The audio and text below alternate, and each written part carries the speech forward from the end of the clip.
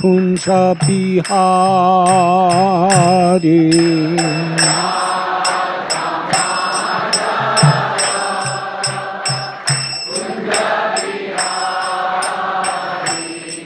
Jaya Radha Madhava Kunja Bihari.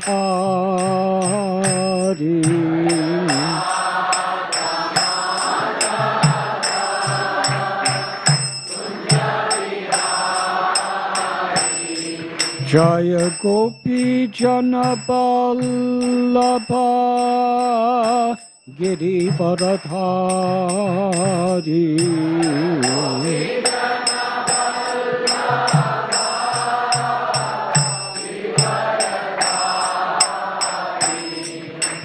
Gopi Jana Vallabha Giri Varadhari.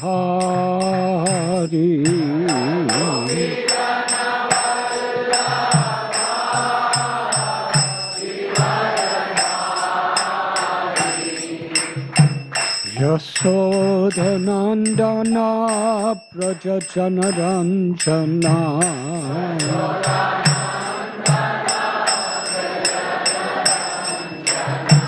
Yasodhanandana Prajajana Ranjana.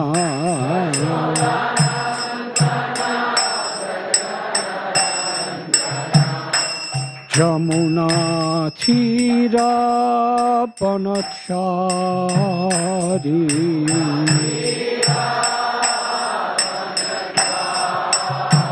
Jamuna Thira Panachari.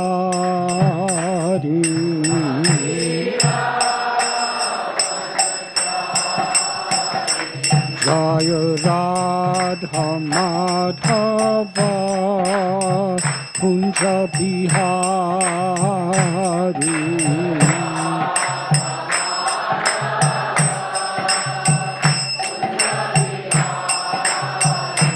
Jaya Radha Madhava Kunja Bihari.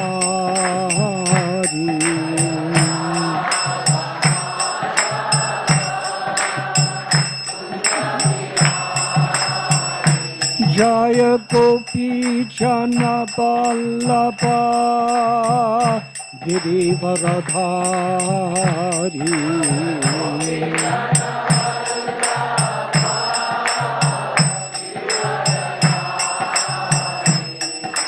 Gopi Jana Vallabha Giri Varadhari.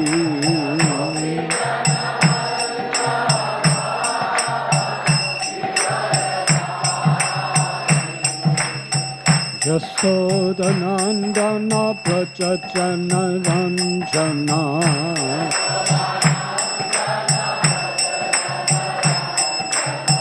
Yasodhanandana Prajajana Ranjana.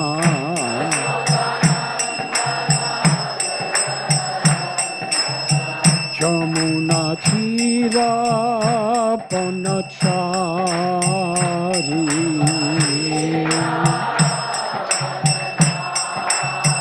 Jamuna Thira Panachari.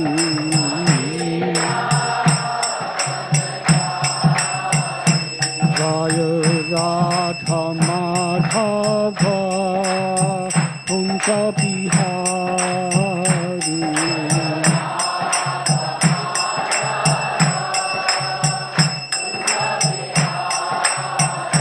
Jaya Radha Madhava Kunja Bihari.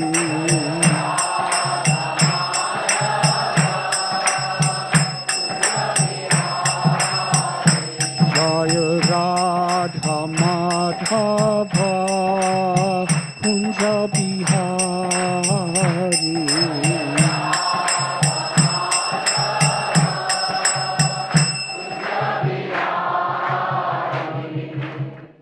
Jai Om Vishnupad Paramhamsapati Prachakacharya Astho Tatasata Sri Srimad. His Divine Grace Srimad A.C. Bhaktivedanta Swami Prabhupada Ki Jai.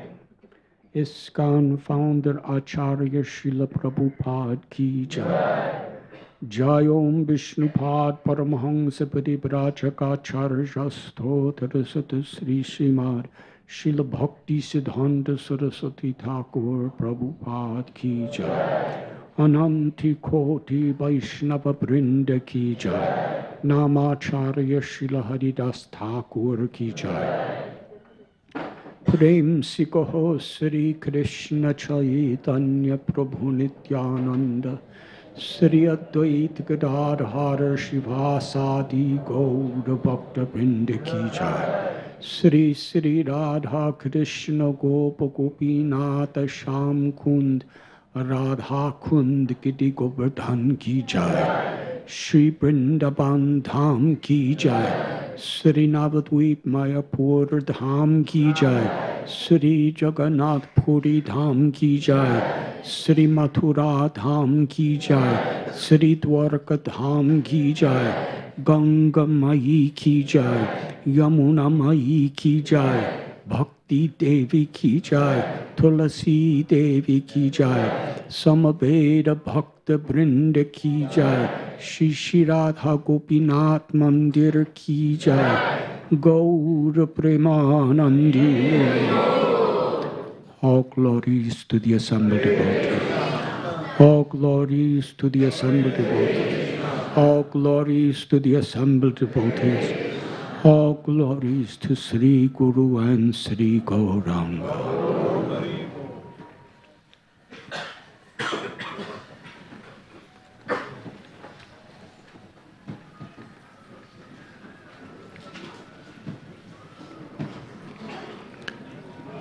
Om Namo Bhagavate Vasudevaya.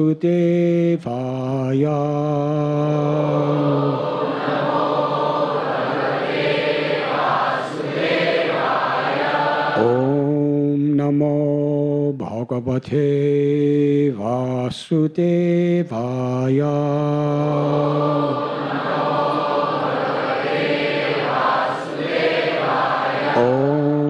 Namo Bhagavate Vasudevaya.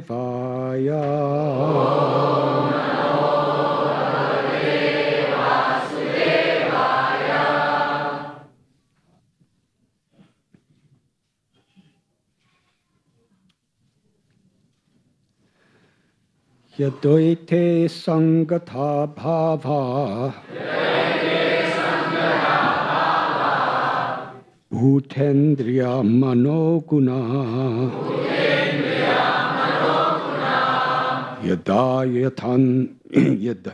Yadayatana Nirmane Nasekur Brahmavittama Yadoite Sangata Bhava Bhutendriya Manoguna Yadayatana Nirmane Nasekur Brahmavittama Yadaite Sangata Bhava Bhutendriya Manoguna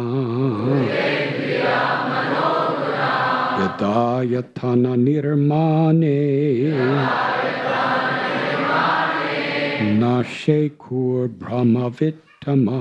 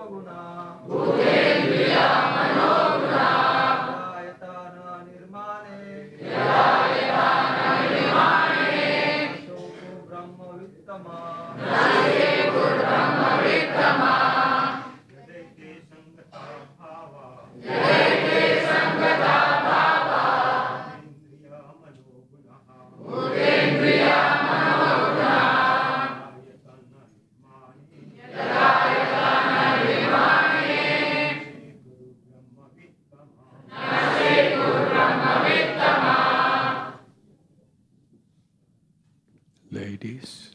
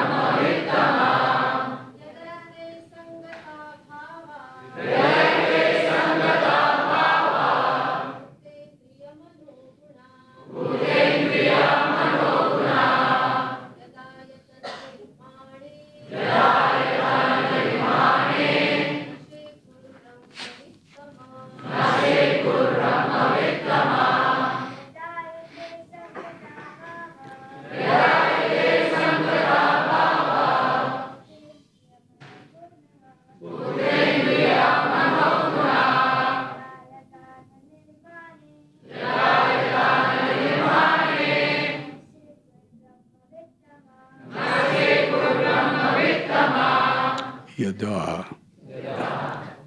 As long as. Ete.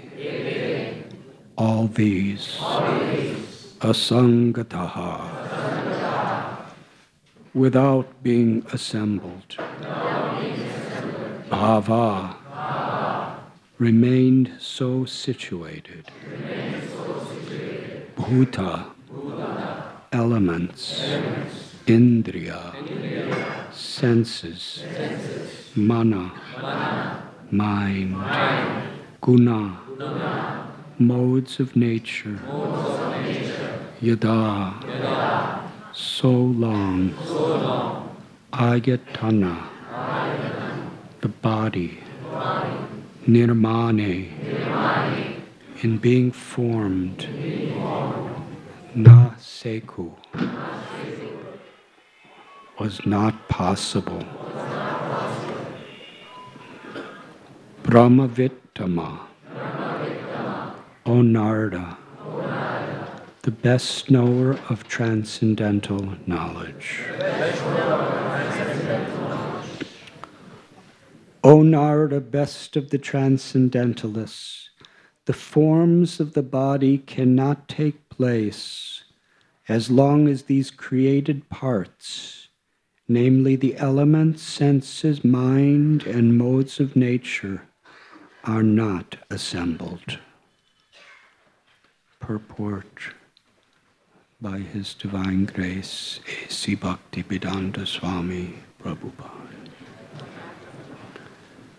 The different types of bodily construction of the living entities are exactly like different types of motor cars, manufactured by assembling the allied motor parts. When the car is ready, the driver sits in the car and moves it as he desires. This is also confirmed in the Bhagavad Gita, 1861. The living entity is as if seated on the machine of the body, and the car of the body is moving by the control of nature, just as the railway trains are moving under the direction of the controller. The living entities, however, are not the bodies. They are separate from the cars of the body. But the less intelligent material scientist cannot understand the process of assembling the parts of the body, namely the senses, the mind, and the qualities of the material modes. Every living entity is a spiritual spark, part and parcel of the Supreme Being. And by the kindness of the Lord, for the Father is kind to His sons, the individual living beings are given a little freedom to act according to their own will, to lord it over the material nature.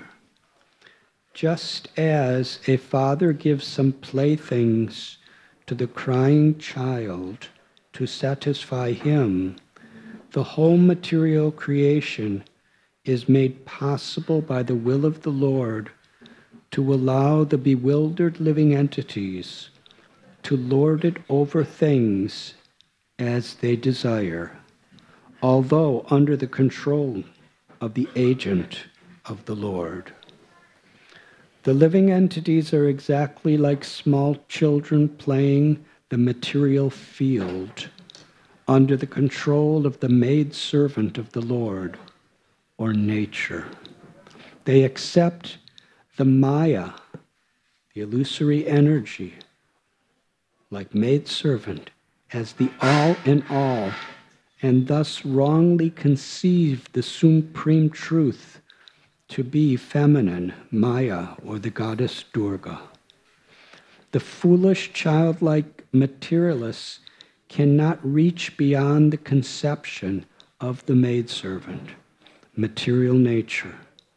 But the intelligent grown-up sons of the Lord know well that all the acts of material nature are controlled by the Lord, just as a maidservant is under the control of the master, the father of the undeveloped children.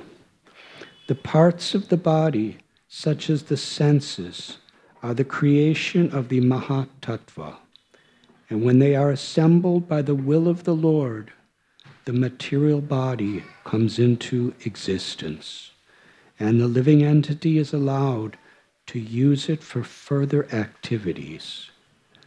This is explained as follows.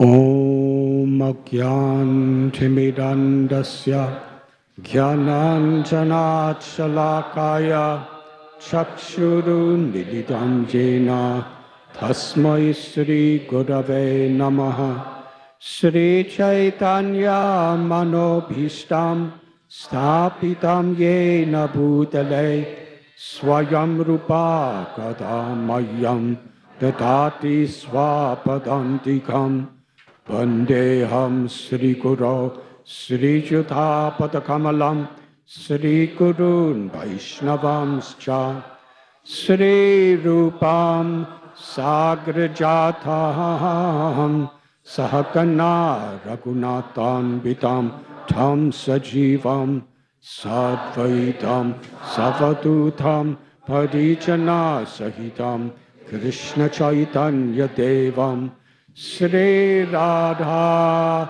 Krishna Padam Sahakana Lalita Sri Vishakan Vitamscha He Krishna Karuna Sindhu Dina Bandhu Jagatpate Gopesha Gopika Kanta Radha Kanta Namostate Tapta Kanchana Gaurangi Radhe Vrindavaneshwari Vrishabhanu Sute Devi Pranamami Hari Priye Vanshakalpatarubhyascha Kripa Sindhubhya Evacha Patitanam Bhavanebhyo Vaishnavebhyo Namo Namaha Sri Krishna Chaitanya Prabhu Nityananda Sri Advaita Gadadhar Srivasadi Gaura Bhaktabinda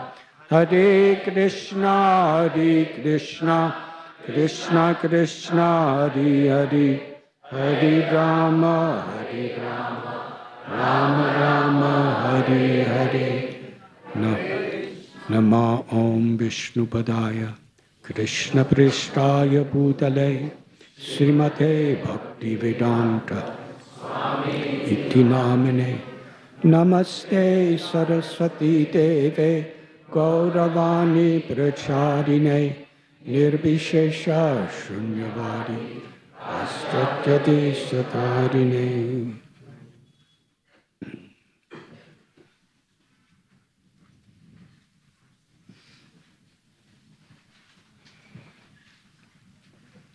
O Narada, best of the transcendentalists, the forms of the body cannot take place as long as these created parts, namely the elements, senses, mind, and modes of nature, are not assembled.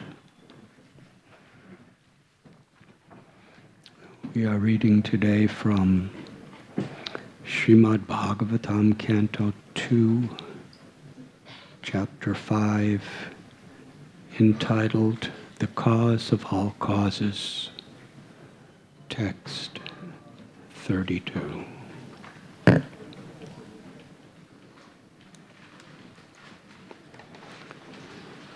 am very grateful to all of you for being here today.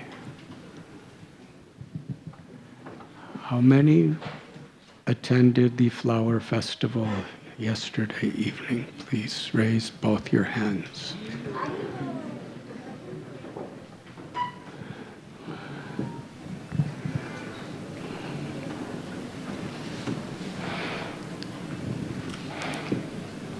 How many of you stayed up all night cleaning up after all the rest of us? Please raise your hands.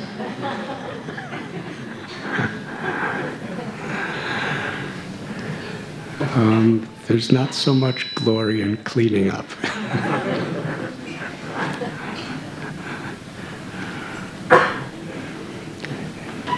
But in the eyes of God there is.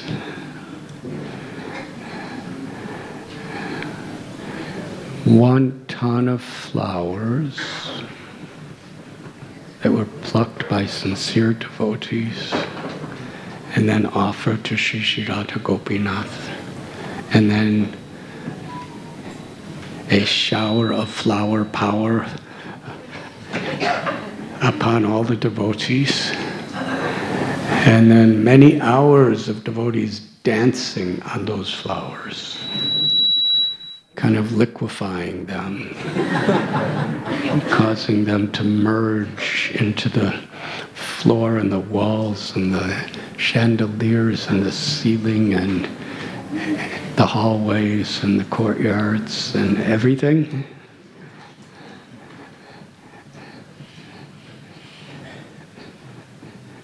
To the extent it was exciting, to that same extent there was the service of cleaning up.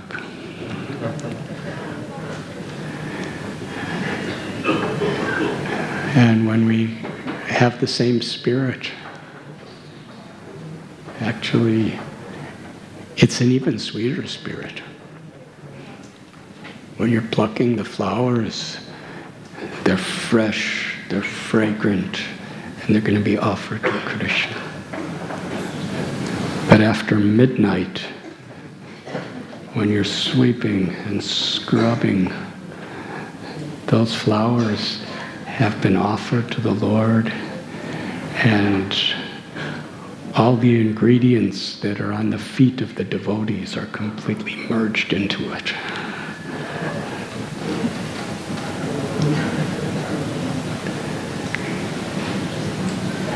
Srila Prabhupada taught when we're cooking for Krishna, half of cooking is cleaning. And the way he did it personally, and I'm not saying you have to do like this,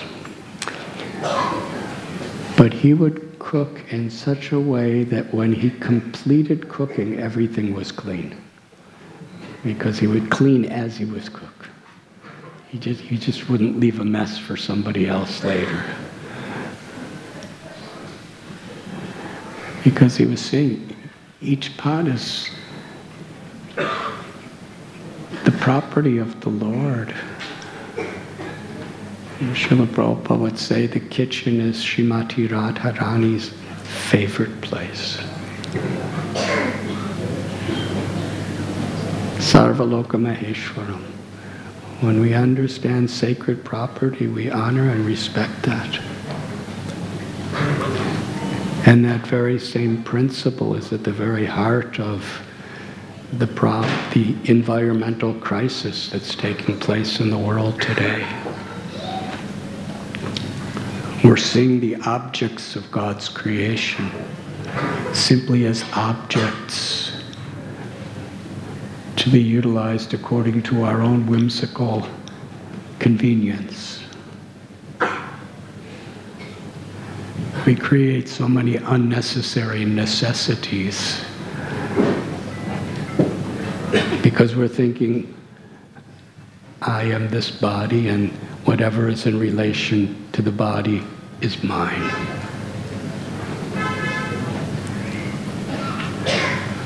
When we begin in the temple, we get this perception. We establish this consciousness that this is Radha Gopinath, this is God's room. What I speak here, as far as possible, what I think here, what I do here, should be with utmost respect. What to speak of on the altar or in the kitchen. But it's not that we're supposed to have this consciousness here and then go out and forget it. We come here to infuse our consciousness in such a way that when we go out, we apply that same spirit wherever we are, whoever we're with, and whatever we do, as far as possible.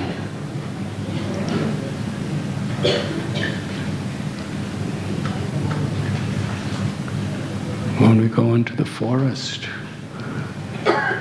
this is God's creation and God's children. And when we're in this jungle of Mumbai, I think there's over 20 million people that live in this city. And it's a matter of opinion whether you think it's well organized.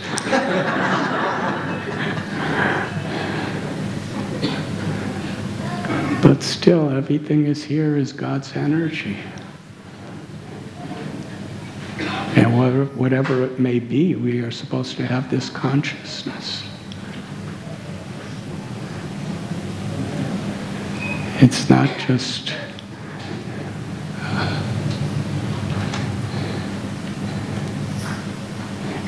just to not exploit, but it's to reciprocate by always striving to make every situation, every place better. Because the moment that we have to do it belongs to God. This idea that nothing is mine is the most beautiful experience for the consciousness when it is understood properly.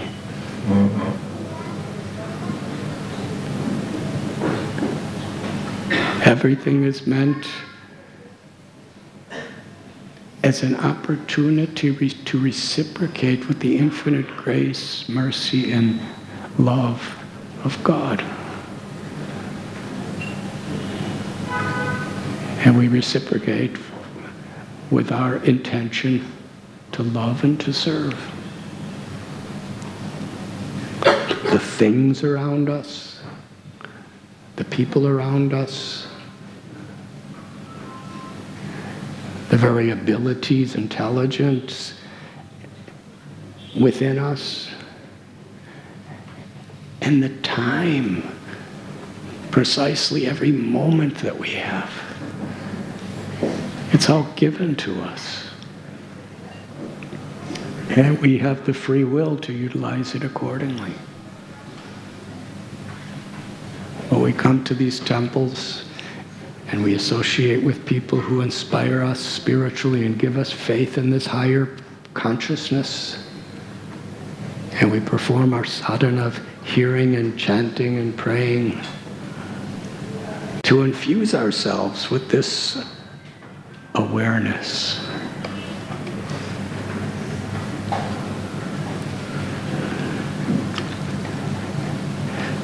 So yesterday, yes, I was up quite late myself, and I was actually really humbled to see all the devotees just cleaning and cleaning and cleaning. And it's incredible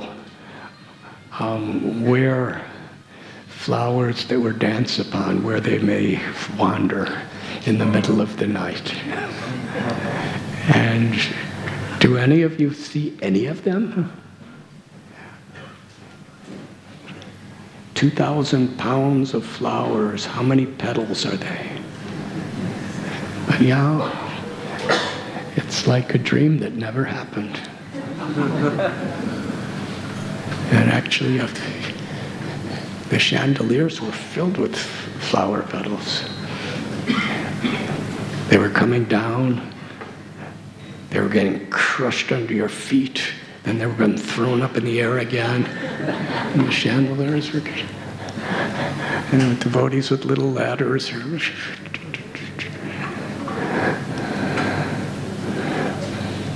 So what is high and what is low?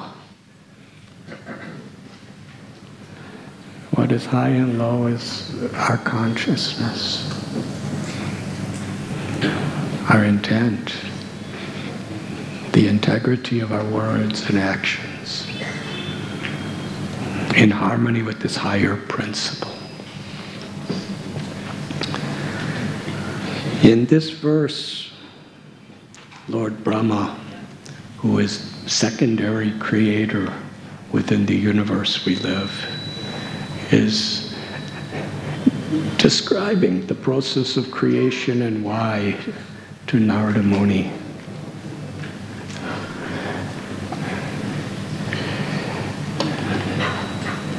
And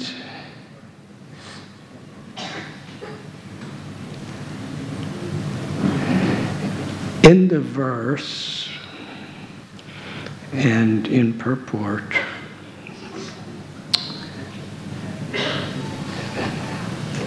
this word assembled is used many times.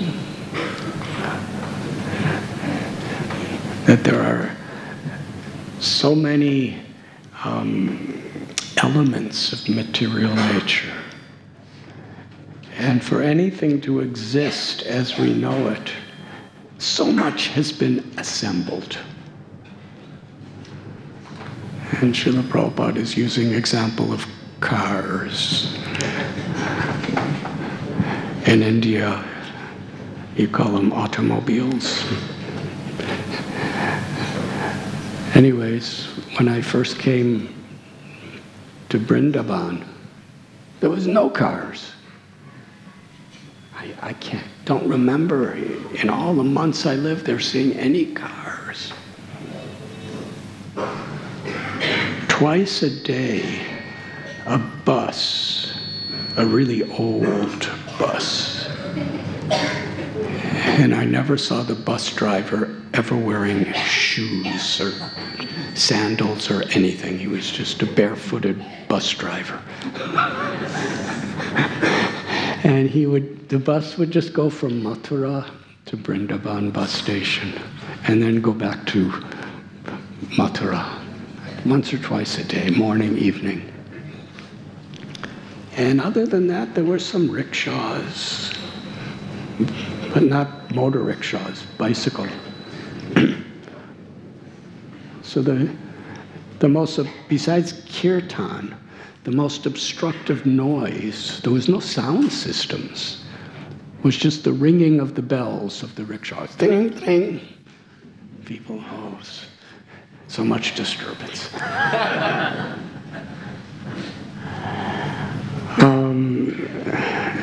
Now there's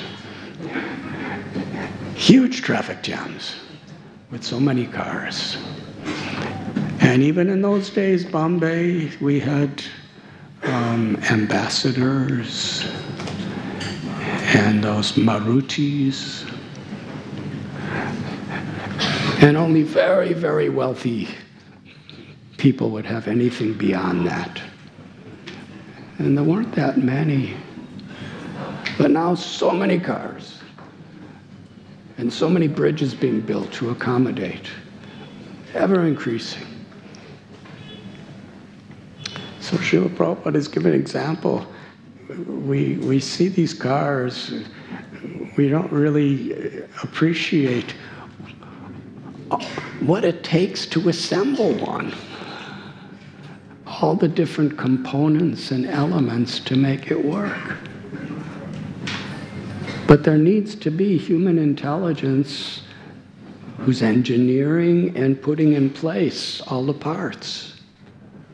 And then nothing works unless a person comes to drive it.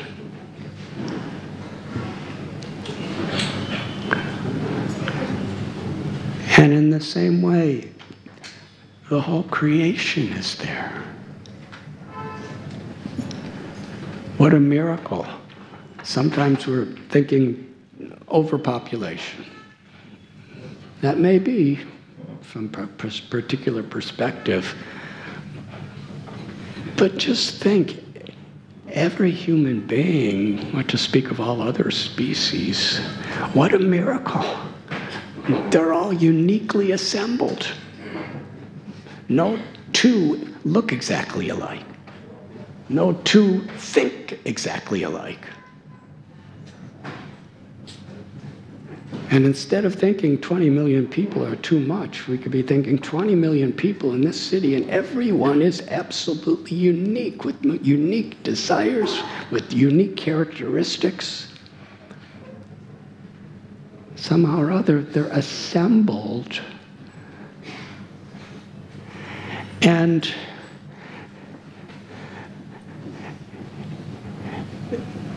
now we have like machines that assemble things. It used to be that human hands would assemble. By God's manufacturing supreme skill, He has nature assembling everything. A male and a female come together, and there's a little child that starts to assemble. And the mother and father usually don't know what's going on. And nobody else really does either. This is nature. Krishna tells in Bhagavad Gita, Mayat yakshena prakriti suyate sacharacharam. Nature is actually controlling everything. The nature of time. No one can escape the influence of time. The nature of the sun and the moon, and all of the great blessings of Mother Earth and the air and the water that falls from the sky. These are all inconceivable gifts of nature that are assembling themselves by the power of nature. And what to speak of people's instinctive natures and their cravings and fears.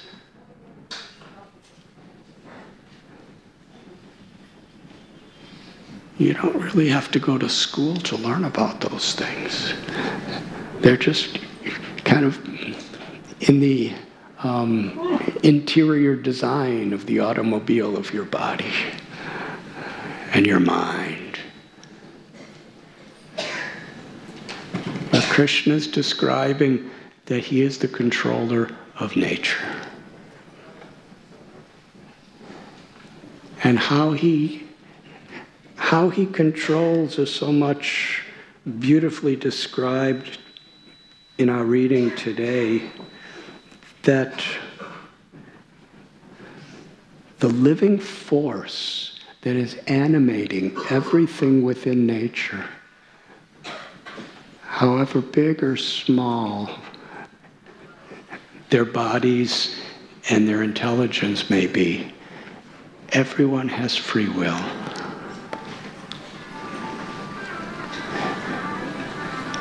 But according to how we use our free will, we don't have a choice how nature is going to respond. We have a choice if we want to eat nutritious food or unhealthy food.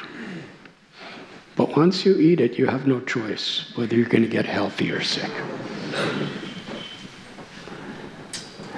And actually, at every moment in this human form of life, we always have this free will, this choice.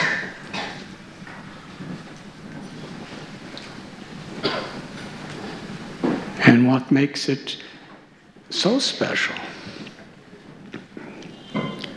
is the pleasures and the pains, the conveniences and the inconveniences, the honor and the dishonor. These things are always happening within this world.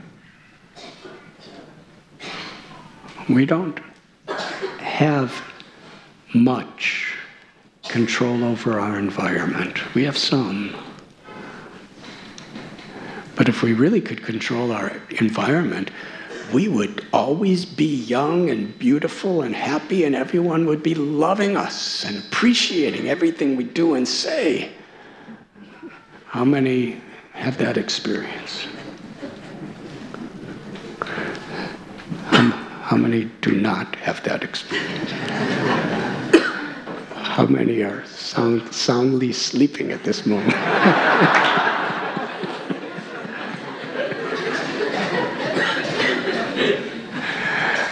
We don't have that experience. That means we're not really in control. But we do have some control how we're going to respond. Are we going to grow through this experience, or are we going to further implicate myself in the complexities of material bondage through this experience? And according to Srimad Bhagavatam, this is the definition of greatness. Greatness is not just about what we apparently achieve in this world. Greatness is not about how many people recognize what we have achieved in this world. Greatness is in how we respond to difficult circumstances. Do we respond with integrity? Do we respond by, I'm being exploited, so let me exploit?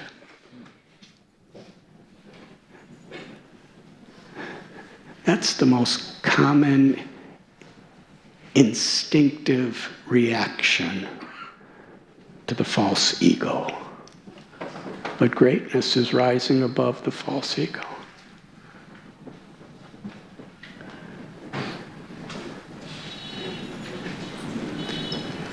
And greatness is ultimately how God within our heart is observing the choices we make in our life.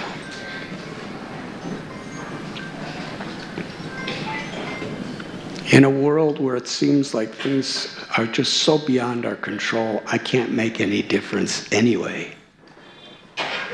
By using that excuse to just go along with the wrongdoings,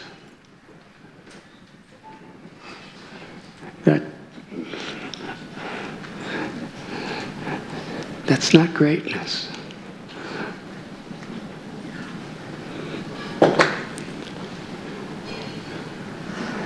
But however big or however small, the example we were using yesterday, whether Nityananda Prabhu is pouring wonderful Ganges water on Lord Chaitanya during the Maha-Abhishek,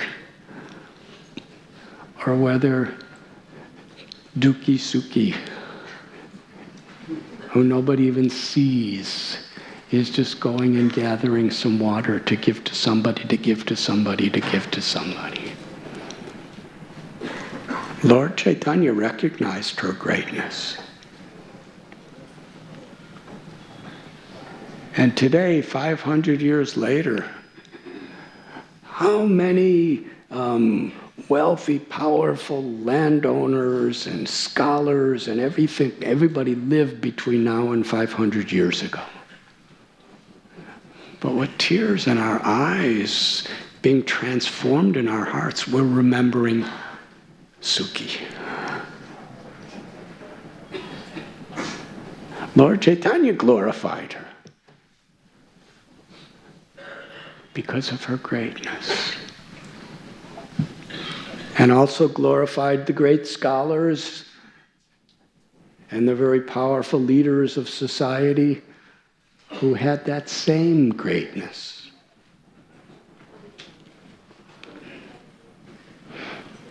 So these cars, the interior of the cars, the mind, the intelligence, and the exterior of the car, the senses, the organs, they're all assembled by nature. And what does satsang mean? Satsang means that human beings who are truly aspiring to know God, to love God, and to live in harmony with the goodness of God's love in this world, we assemble together. And we inspire each other through hearing this transcendental knowledge, this wisdom, these pastimes, by chanting God's names together. Why? So that our hearts can be pure, purified, and then we apply those principles to the way that we live.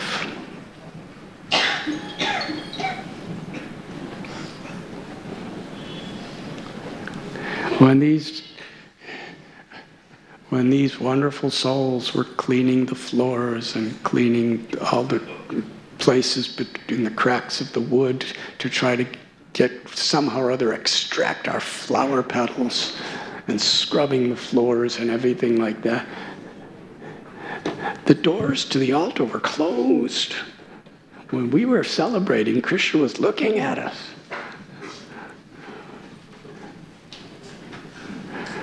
But Krishna's always looking at us. The doors open so that we get a consciousness that actually Krishna is always looking at us.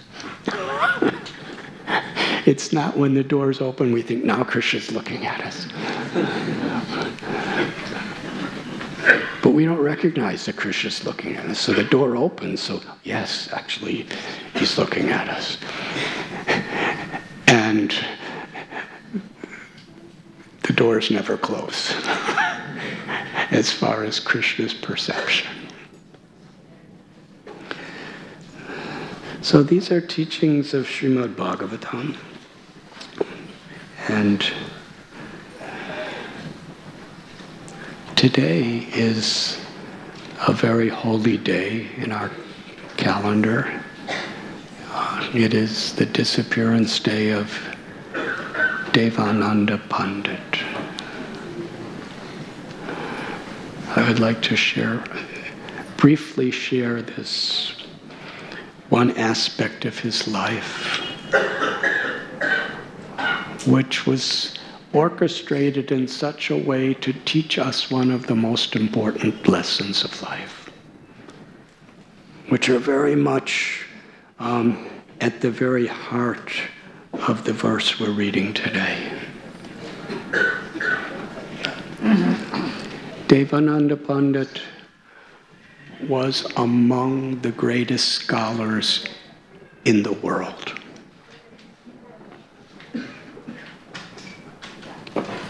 He was so pious and very, very austere. From an external perception, he was simply an extraordinary human being. He lived with the same austere, renounced principles as a sannyasi, a Swami. And the single scripture he would teach from was the Srimad Bhagavatam, the crest jewel of all Vedic literatures. And how he could speak. And the extreme eloquence in which he could dissect each Sanskrit word and explain it in ways that were spellbinding. He was considered in Navadvip, which was the high seat of learning for all of India at this time. He was considered the greatest scholar of the Srimad Bhagavatam and one of the greatest scholars of anything. He had a large, devoted following. But it doesn't mean he didn't have ego. He actually behaved in a very humble, respectful, cultured way. But there's pride in that too sometimes. And he was seeing the whole teachings of Srimad Bhagavatam, and he could speak it and speak it and speak it as the path to liberation. He could not understand that the whole purpose of Srimad Bhagavatam is to bring us beyond liberation. Dharma parochita kaita bhava. It's meant to awaken from within our hearts pure, unmotivated, uninterrupted love for God, for Krishna. That's his only purpose. He knew everything about the Bhagavatam except its purpose.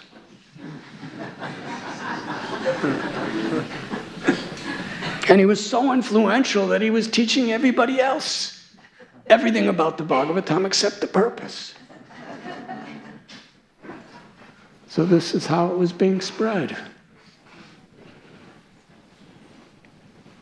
One day, he's teaching among his very senior students. Today, in our verse, the first word is O Narada. Well, 500 years ago, the same Narada, he incarnated as Srivas Thakur, who was such a great devotee. Of course, Narada Muni, he's guru of Prahlad and Dhruva and Valmiki and so many souls. Vyasadeva, the author of Vedas. But in Lord Chaitanya's pastimes, that same Narada is taking a very, very humble role as a devotee. He's a married man. His wife is equal to him in every way, Malini, in her devotion. He had a son. So even though he's Narada Muni is a Swami that's just traveling around everywhere. And now here he is, living in a little house with a family. And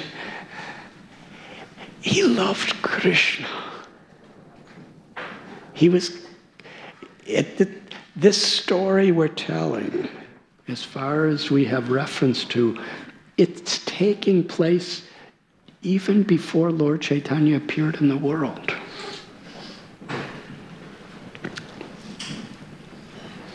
Srivas Thakur is walking, and he walks by the school where Devananda Pandit is speaking from the Srimad Bhagavatam. And everybody's in rapt attention, in silence. And Srivas is so attracted to hear, but he was hearing something totally different than what everybody else was hearing, even though it was the same words. Because our consciousness is like a filter. And our ego is like a filter. Whatever comes in, it's colored by the nature of our desires and our fears and our conditionings. And the idea of as it is, I mean, there's no filter of conditioned ego. We just hear what's there. So Srivas is hearing Devananda Pandit explain, and all the students are hearing it one way, and he's hearing something completely different. He's hearing something completely different from what Devananda Pandit is even intending to say while he's saying it.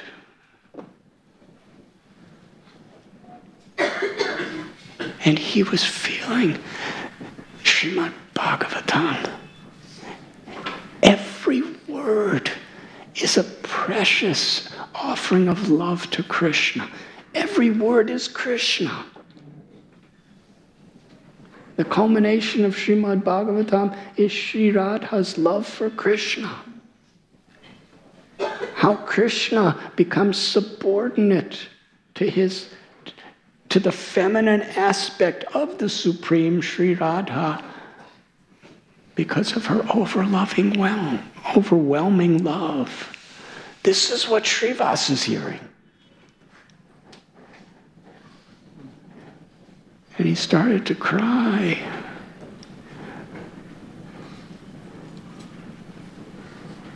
The students of Devananda Pandit were thinking they were great scholars.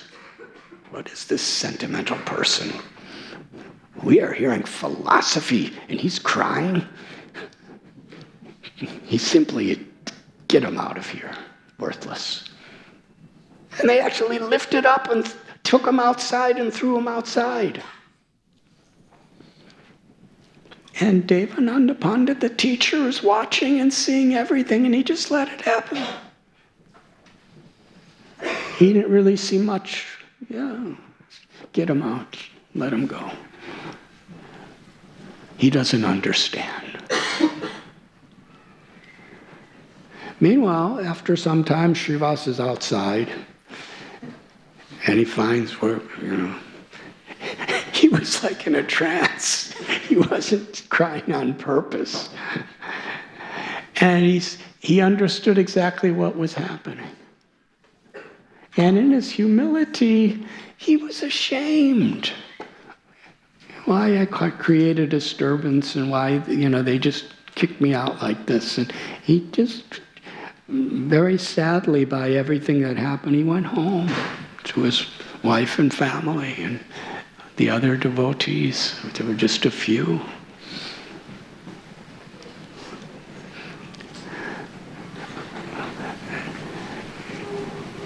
Krishna's in everyone's heart, and he sees everything. And the beautiful thing, Vedaham samatitani vardhamanani chaujana babashani chubhutani mam tu vedana kashtana. Krishna tells in Bhagavad Gita, I'm seated in the heart of every living being. I know everything that's happened in the past. I know all things that are happening in the present, and I know whatever's going to happen in the future. I know every living being completely. But no one can know me in full.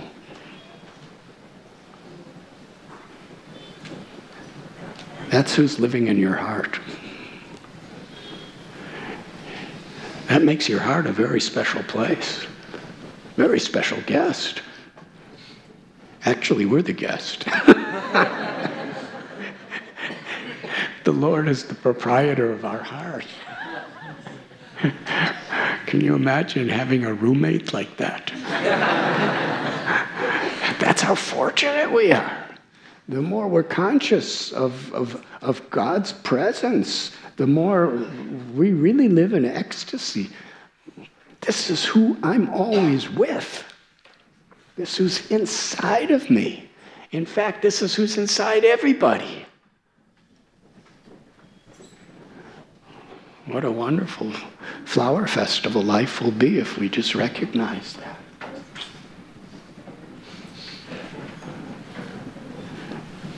But still, you have to clean up after the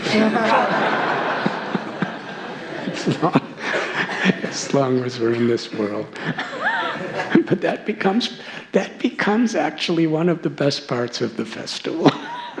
Because we're recognizing what a wonderful opportunity it is.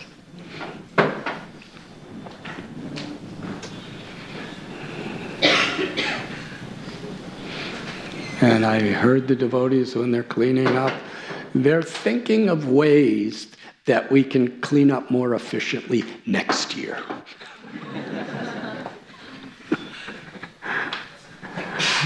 It's very dynamic.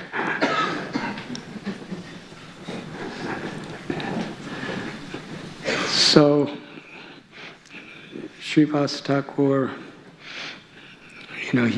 he's brokenhearted, he's ashamed, he goes home. Devananda Pandit just carries on with his teachings, he really couldn't care less. His students are just happy they got rid of this person. But the Lord within the heart. Years later, after Sri Chaitanya Mahaprabhu returned from Gaya and established the Sankirtan movement, he was walking with his devotees. This is in Navadvip, the place where Sarvabhauma Bhattacharya's father's house was. Mahesh Visharada was in an area, Vidyanagar, and close to that is Koladvip, or Kuliagram. So Lord Chaitanya was walking with some of his associates, including Srivas, and he heard from the school, Devananda Pandit. He had a very, very eloquent, beautiful voice when he narrated.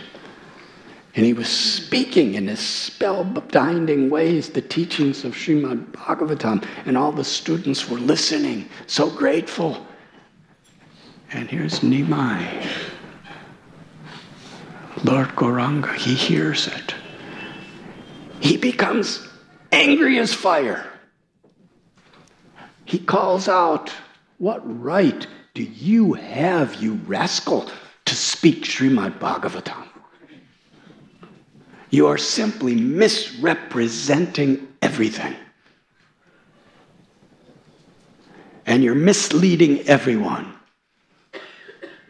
Now here's a person who's known for his piety, for his renunciation, for his knowledge, and Lord Chaitanya is speaking like this.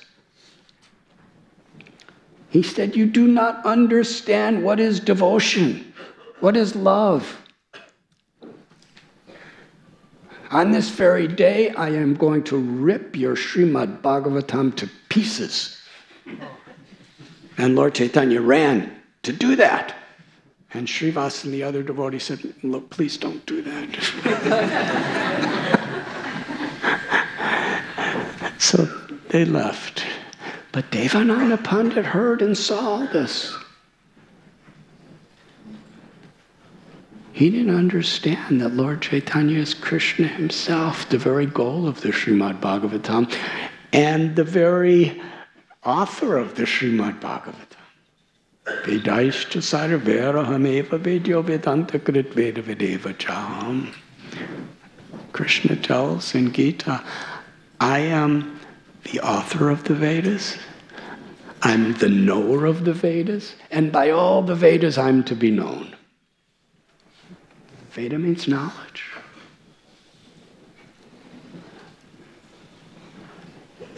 So he could not recognize, but he was disturbed that this Nimai Pandit was speaking so harshly about him. And another time, Devananda Pandit was walking down the road with some of his followers, and Lord Chaitanya saw him. He said, how dare you speak Srimad Bhagavatam and you commit offense? You disrespect and abuse Srivas, who's the very embodiment of the teachings of Srimad Bhagavatam. Shame upon your hypocrisy. Devananda Pandit listened, but somehow it didn't penetrate him. Because he just, not only did he know so much, but everybody around him was glorifying and reconfirming how much he knew. After some time, Lord Chaitanya left Navadvip forever to become a sannyasi. And this really struck the hearts of people. He was so beautiful, so kind, so merciful, so learned, so everything divine. And now he left us, he left his home to live as a mendicant. It created a great trauma within Navadvip. And one day, a particular devotee of Lord Chaitanya, everybody knows his name? Please say it loud. See, I'm telling a story they already know. But the more we hear it, the more we have an opportunity to actually be transformed. Vakreshwar Pandit was such a devotee of the Lord. During Lord Chaitanya's pastimes in Navadvip, he was there at the house of Srivas chanting, and at one time it is described Lord Chaitanya was singing Krishna's holy names and Vakreshwar Pandit was dancing non-stop for 72 consecutive hours. And as he was dancing, Lord Chaitanya was becoming more inspired to chant, and they were both dancing and singing together for 72 hours. They didn't stop for prasad. They didn't stop to rest. As far as we know, they didn't even stop to go to the bathroom. That was their total absorption in tasting the sweetness of love of Krishna, chanting, dancing. Lord Chaitanya loved Vakreshwar Pandit. He was so pure. He was so compassionate. One day, Vakreshwar Pandit came to the area where Devananda Pandit was teaching, in Kuliyagram. And there, he was just himself. He was inspiring the villagers to have kirtan. He began to chant, and they were chanting with him, and he was dancing. He danced so beautiful, so gracefully, because it was, every limb of his body was simply an expression of his soul's love. This is the essence of what kirtan is. It's not just a dance. In this world, there are so many dance steps that you could learn. Yes, in different generations, there's different dance steps. And every generation thinks the next generation is going crazy. But that's what our parents said about us too, and that's what their parents said about them. So things are always evolving as far as dance steps. But kirtan is not, yes, it's old. Lord Chaitanya was doing it 500 years ago. And in Goloka Vrindavan, in the spiritual world, they're dancing the same way forever. But what is this dance? When we understand our mind, our body, our senses, our everything is Krishna's property. And this doesn't mean that I'm a slave because nothing is mine. It means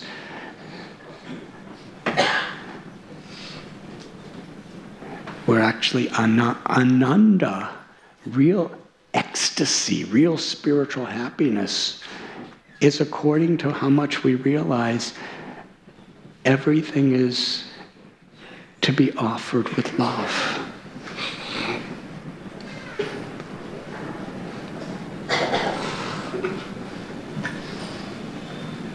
So the way Lord Chaitanya and Vakreshwar Pandit were dancing, every movement of their finger was an offering of ecstatic love for Krishna, offering of an ecstatic compassion to inspire others to love Krishna. We cannot imitate. But when we actually have this pure state of heart, that's what dancing and singing is.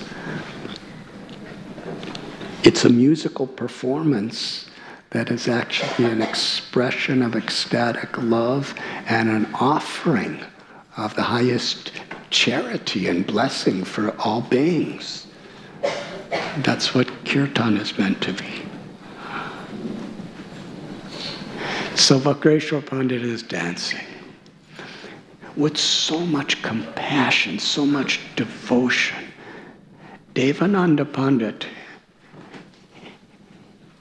he's pious, he's cultured, he's learned, he's renounced. But nothing ever really penetrated his heart to reach his soul. But when he saw the compassion, the kindness, and the love of Vakreshwar Pandit, and he saw crowds of people coming around, something happened. He wanted to help. He wanted to serve. Vakreshwar is dancing, and people are crowding around him, and Devananda Pandit's a very elderly person. He was keeping everyone a nice, respectful distance so that Vakreshwar Pandit could dance to his heart's content.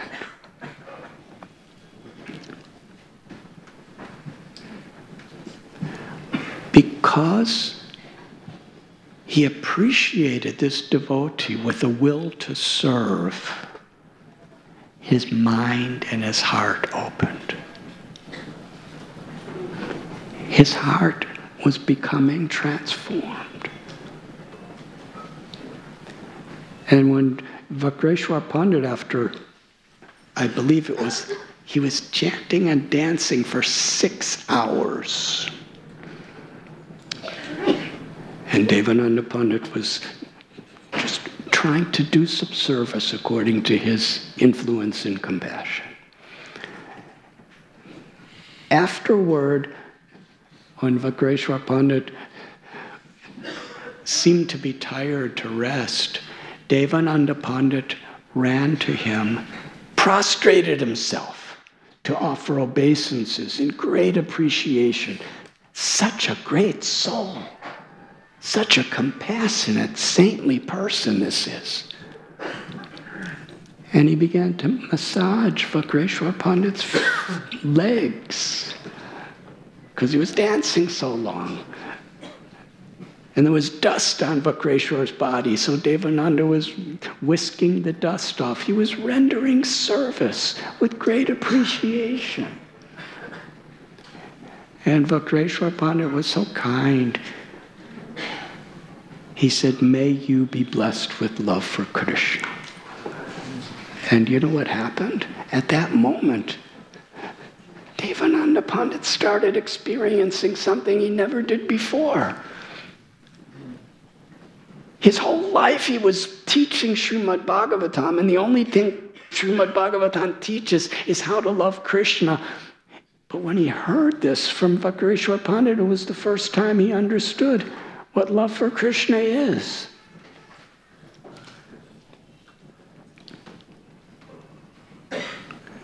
And then he understood, through Vakreshwar Pandit's association, who is Lord Sri Chaitanya Mahaprabhu. He's actually the avatar of this age of Kali. Krishna comes with the Mahabhava of Sri Radha to distribute the love of Sri Vrindavan, the deepest state of ecstatic love. And I have been offensive to him, neglectful to him. So years later, after Lord Chaitanya's sannyasi, he, by his own free will, he comes back to Navadvip. And he comes to Kuliyagram. And now Devananda Pandit is a completely transformed person. But he's feeling so guilty for his offenses.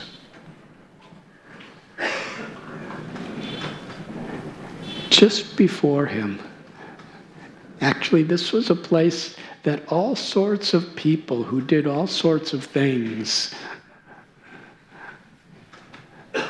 that were unfavorable in every way for their spiritual lives, they came to beg forgiveness. And Lord Chaitanya was forgiving everyone and giving them ecstatic love. One Brahmin, very learned person, from a very prestigious family. He was crying. He said, I could not understand who you are. I could not understand who your devotees are. I could not understand what the holy name of Krishna is. I was thinking, who are these people who are chanting God's names in this age of Kali? They cannot be saintly. I was criticizing them. But now I understand the defect was in me. What am I supposed to do? And Lord Chaitanya gave an eternal instruction. He said, with your mouth, if you drink poison, that poison will make you very ill. But with the same mouth, if you drink nectar, the nectar will neutralize and purify the poison and give you all good health and happiness. So similarly, with the same mouth that you tasted the poison of criticizing others, now use that to chant the nectar of God's holy names. Hare Krishna, Hare Krishna, Krishna Krishna, Hare Hare, Hare Ram, Ram Ram, Hare Hare. But that alone will not work. Not only must you chant God's names, but chant the glories of those who love God. And very soon you will taste nectar.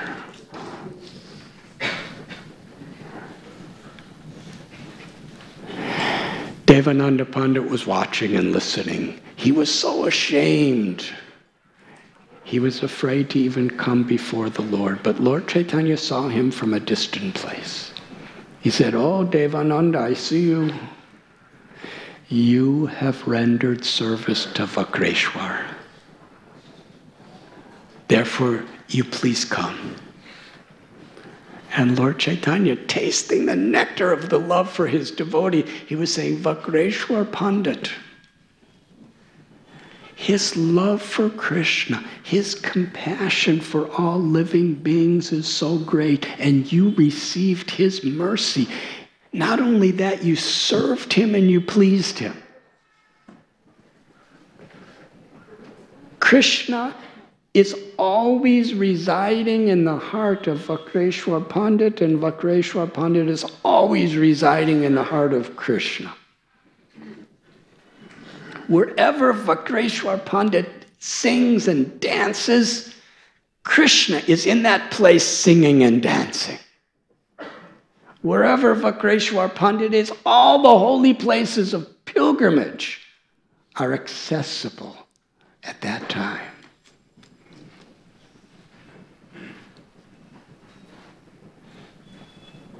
And then Lord Chaitanya explained there are two forms of Srimad Bhagavatam.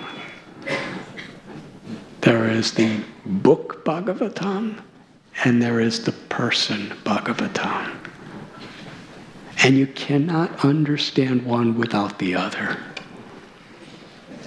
The book Bhagavatam is the words, which are the essence of all the Vedic knowledge.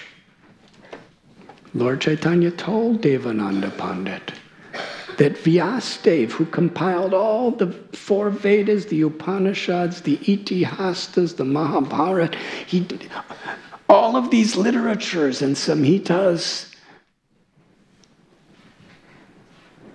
he was still dissatisfied. I haven't given everything. And then it was Narada Muni who told him, give the world the literature that is exclusively revealing Sri Radha's love for Krishna and pure devotional service. And that is Srimad Bhagavatam. But we cannot understand the book Bhagavatam unless we offer service and appreciation for those who are following the person Bhagavatam. In fact, Srimad Bhagavatam itself, it describes Shushusho Shadatanasya Vasudeva Gataruchi Syan Mahat Sevaya Viprapundya Tirthana Sevana.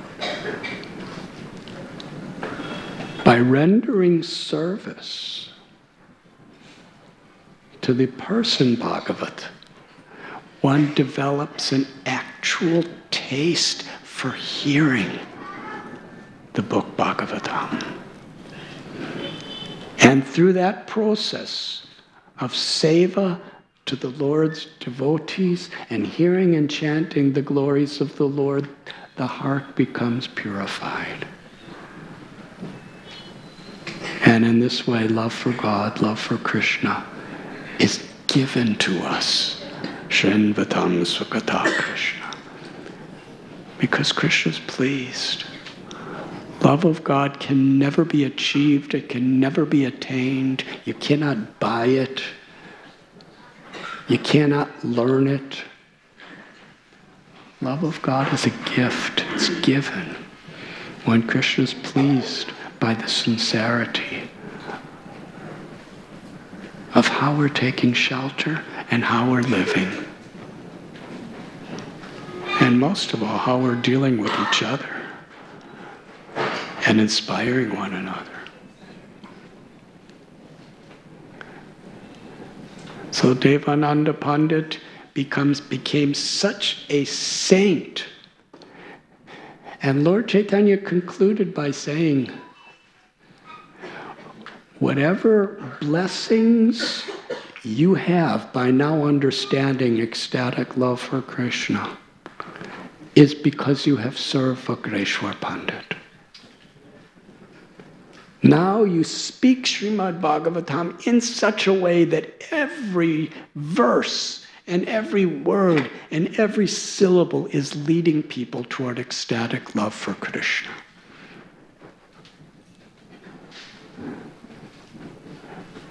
But you must go to Srivas and you must get his forgiveness for what you did so many long years ago.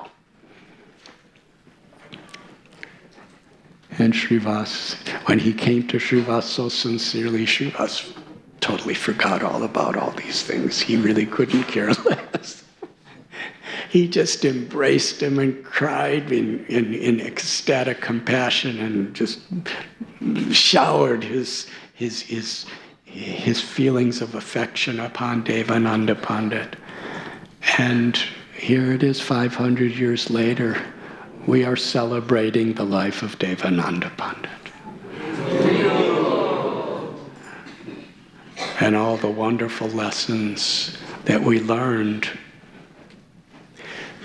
through his mistakes and through the grace of the lovers of God, how he was able to choose to rectify those mistakes.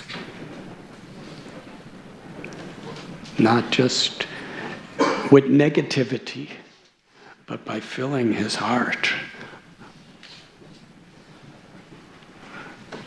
with enthusiasm to serve.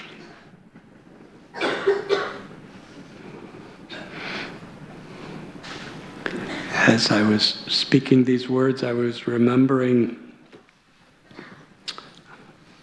our very esteemed, worshipable God Sister Yamuna Devi, and her life. There are volumes and volumes of books, and perhaps in the future Puranas, which describe the glories of her life.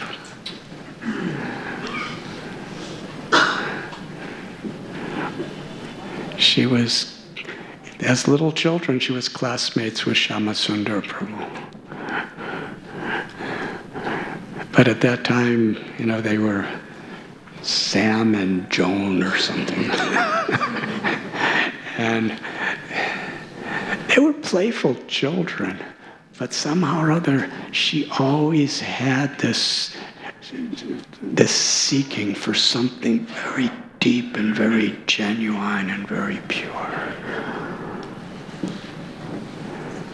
And in 1966, her younger sister was getting married. Her younger sister had just been initiated. Her name was Janaki.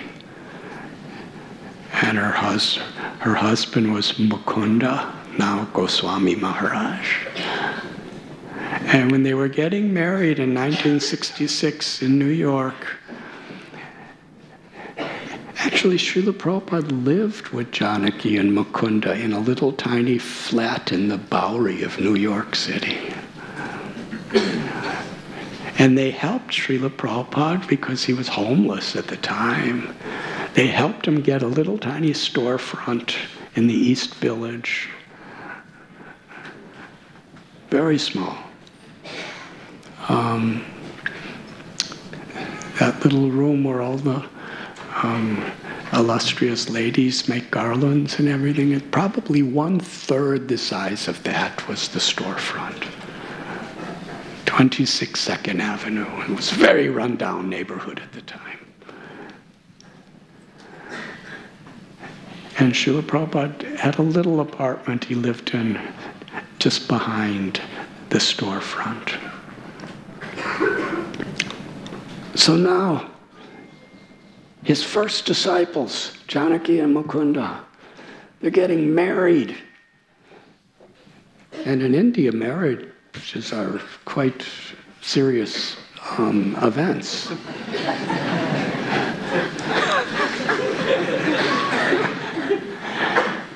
So, and especially in Bengal, they're very, very joyous occasions. Everybody comes.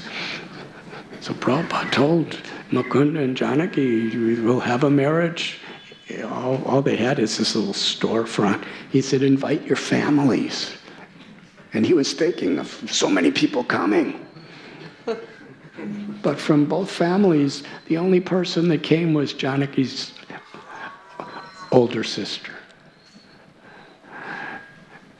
And she came all the way from Salem, Oregon, to the Lower East Side of New York City, just to be there for her sister. And Srila Prabhupada was all alone cooking for the whole feast, for everybody, whoever was going to come. So Jamuna asked, at that time, she didn't have that name, she asked, Swamiji, can I help you? And Prabhupada brought her in a little apartment and they were cooking. He was teaching her cooking.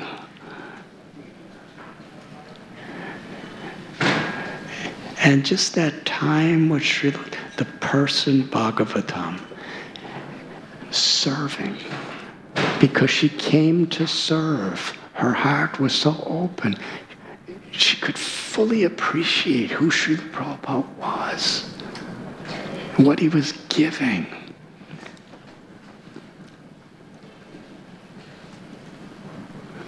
When she returned later to San Francisco, and she became a disciple of Srila Prabhupada. She was so expert at everything, because everything she did was with such feeling. She was a person Bhagavatam.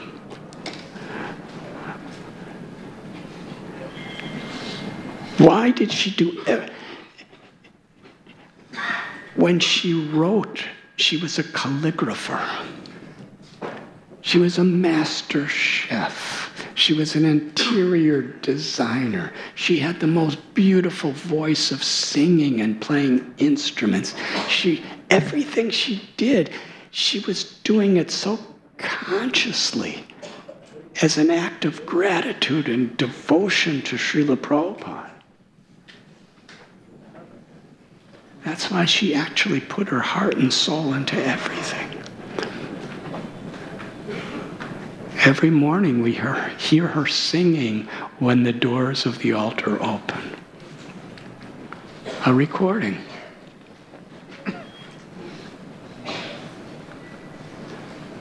One Swami, I believe, in the renounced order, he said, Prabhupada, why are we listening to ladies singing when Prabhupada said, this is not lady or man singing. This is a symphony of devotion and love.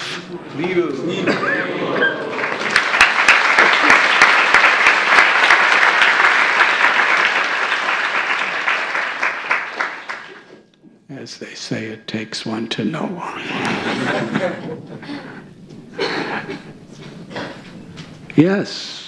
If we want to understand the beauty, the sweetness, and the ecstatic joy of surrender, Yamuna Devi, just listen to her voice. See how she decorates her deities.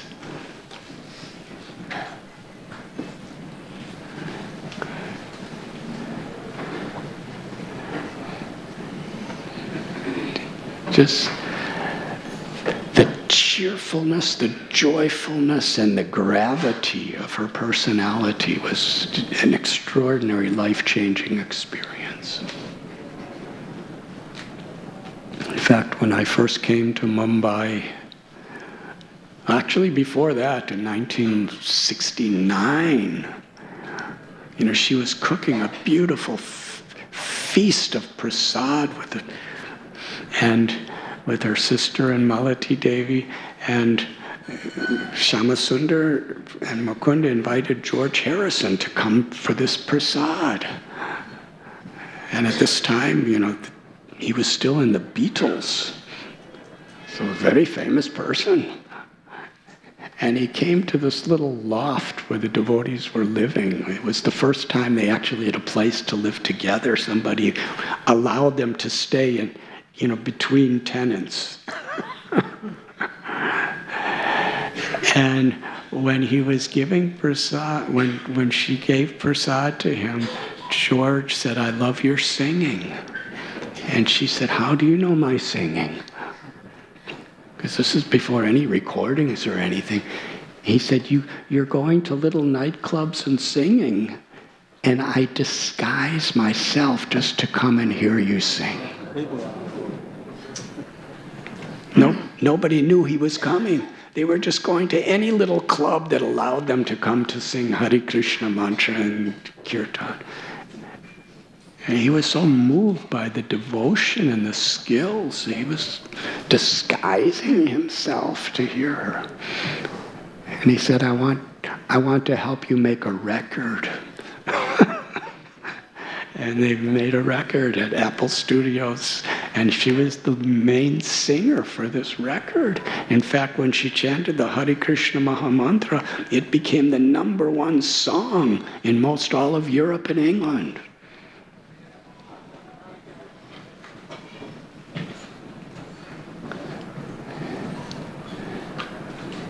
I remember once in the mid-'80s, I was driving in the middle of the night between one college lecture and another one, and I was all alone, and I was thinking, I'll never forget this. It's a foolish story. Please forgive me for telling it. I was thinking how to stay awake, but I have to be there in the morning for this lecture. And in those days, there were these, radios where you turn the dial. And I was using somebody else's vehicle. So I just turned the dial to see what, maybe something will keep me awake. And as soon as I turned the dial, turned on the radio, AM radio, it was Yamuna Devi singing the Hare Krishna mantra.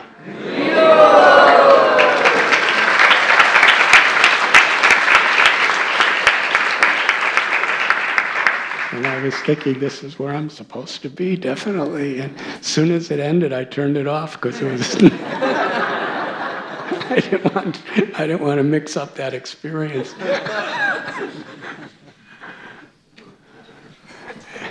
And she came to India. And when the first day I met devotees, just a few minutes from here at Cross Maidan, I came in and I sat down in this park, and while I came in, she was sitting all alone on the stage chanting. And I remember thinking, who is this person? What is the nature of this, the depth of her devotion and her love? And you could hear in her voice, there was such a gravity of wisdom and such a sweetness of bhava, of devotion.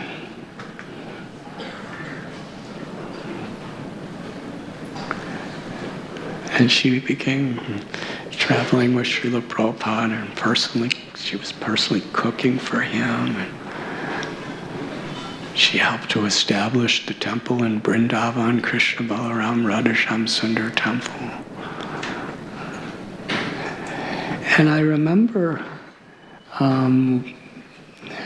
at the end of my stay in Vrindavan, after I came back actually from Nepal, her and Guru Das, who was her husband, they were living at the Radha Damodar temple. And I would come to visit them sometime because there was no other Westerners in Vrindavan at the time. They were just staying just upstairs from Srila Prabhupada's rooms, and they were always talking about serving Srila Prabhupada. And I was thinking, their love for their guru is so deep and so great. I felt totally insignificant. And she used to tell a story which was very similar to what we've been discussing today and yesterday evening. When she was living at Radha Damodar, here she is, so cultured, so refined, so incredibly well educated and eloquent in everything she does. And while she was living in Vrindavan at that time, there was this very simple, uneducated Bengali widow who just wore, she just had a white sheet she just kind of wrapped around herself like a sari. That's all she had. And every morning, early morning, while Radha Damodar's doors were closed and they were being bathed, she would come with a pot of water from the Yamuna. And nobody even knew who she was. She would just leave that water just outside the door. And it was always there. So the pujaris would just come out and see the water and use it for serving Radha Damodar on the altar. But Yamuna would see this every day. She didn't say anything. She was just quietly chanting to herself, putting that water and going away. And Yamuna Devi, she wanted to become like this old Bengali widow. such devotion. You see, when you're actually saragrahi, when you're actually seeking the essence, then you really take note of where there's sincere love, where there's sincere devotion, where there's sincere compassion, where there's actually this selfish spirit of loving service. And for the rest of her life, she would talk about this Bengali widow. She even got to know her. She didn't speak English, but somehow or other they communicated.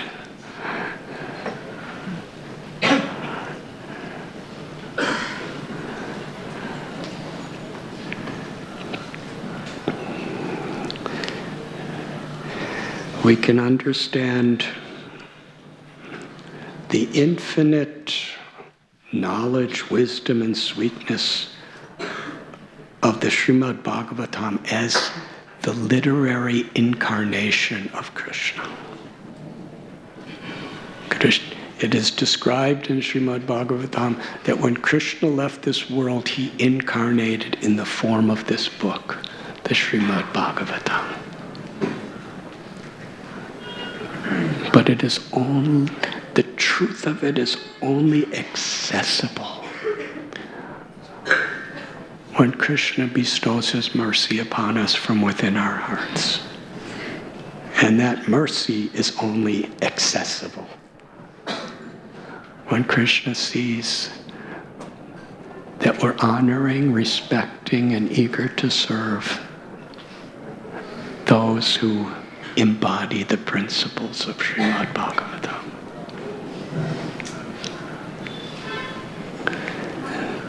Is there any questions? Yes, Muralidhar. Muralidhar is a dentist. But he's become a transcendentalist.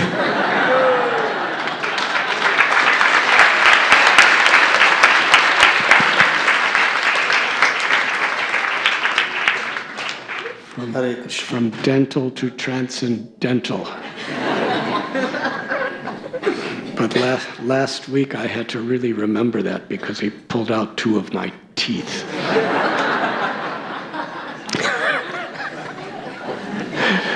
So I kind of, by his association, I became transcendental.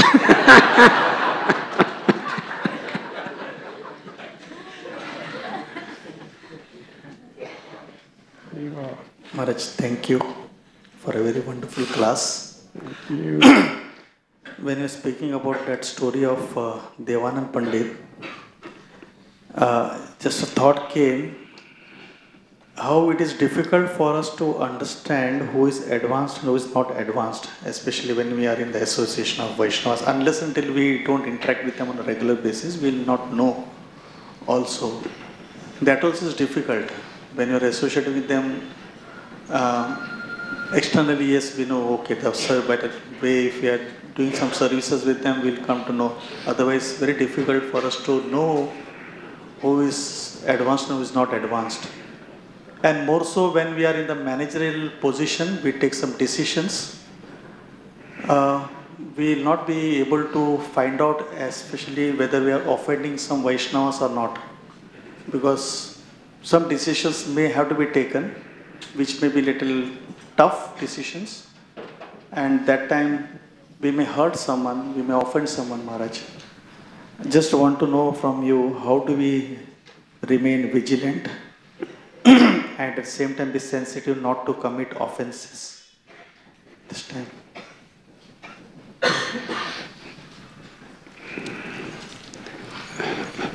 Lord Chaitanya has given us this principle, amani namanadena.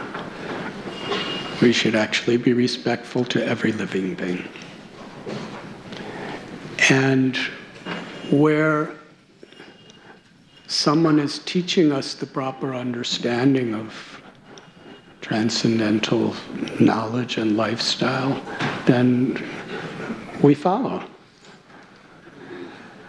We may not know how advanced they are, that may not be something that we can understand. But we respect and honor people, and we follow those who are actually delivering transcendental knowledge. And then Krishna's pleased with us.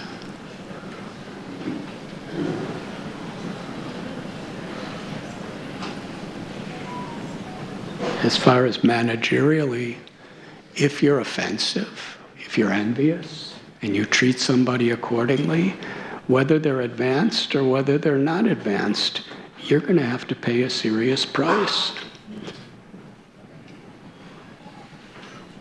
So if somebody's put under our charge, then we should nourish them like a mother or father would nourish their children and try to help them. And if we have to chastise them, it should be for honestly and earnestly for their benefit, not simply out of anger or spite or envy or carelessness.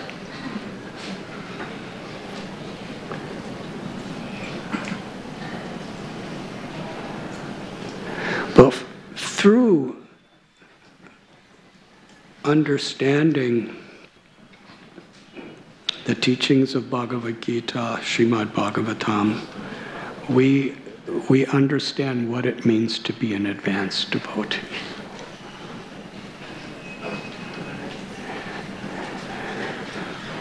And we are eager to serve such persons. But in essence, we're eager to serve everybody according to their capacity.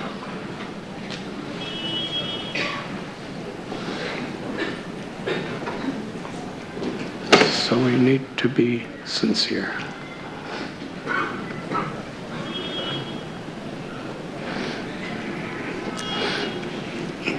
If we're thinking, let me only serve those who are completely pure in heart, then we'll be doing disservice to those who are completely pure in heart. Let us use example of Srila Prabhupada. Srila Prabhupada may have, he was completely pure in heart.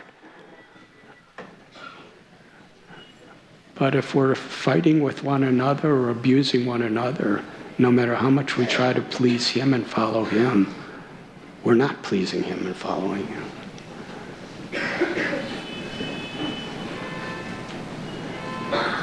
How we treat each other is very much how we're treating our gurus.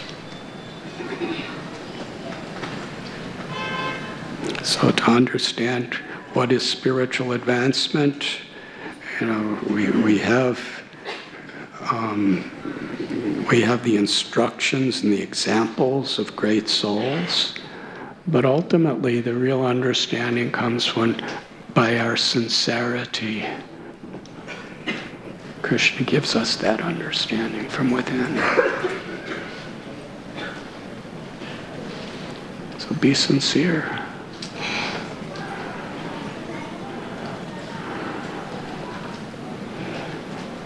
And feel amanina manadena. This is not a detail, this is an exalted principle. To strive to be humble like a blade of grass, tolerant and forgiving like a tree, to offer all respect to others and not expect or demand respect for oneself. And Krishna is pleased with us, and he will reveal himself in his holy names. And we could chant constantly. Hare Krishna, Hare Krishna, Krishna Krishna, Hare Hare, Hare Ram, Ram Ram, Hare Hare.